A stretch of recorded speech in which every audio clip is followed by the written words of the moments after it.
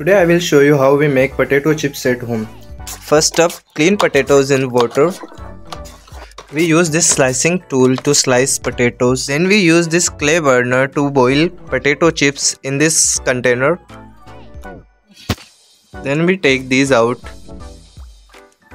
in a container which can drain water in. This water contains Himalayan salt in it. This process makes them last longer. We spread them evenly one by one on this.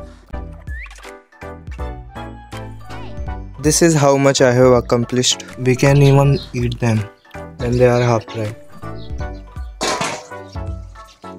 It will take about 1 or 2 days to dry them fully. Ready to eat.